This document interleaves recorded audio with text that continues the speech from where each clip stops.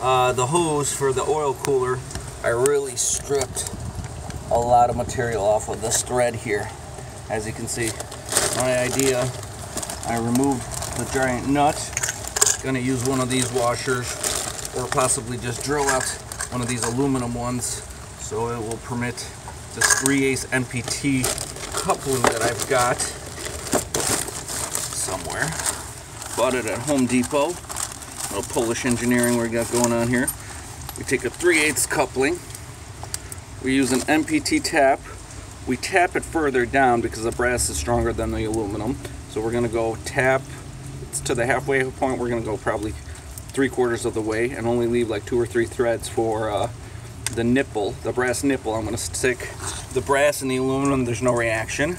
This will allow me to screw this on, and I'll just basically move out the nipple. The connection's gonna be further out. I'm gonna countersink that nipple inside as well, and that's going to allow me to affix this hose that used to be here to a new brass nipple, and this will hold deeper down in those threads that were being used for this nut, but now they're going to be used to hold this down. It should all work.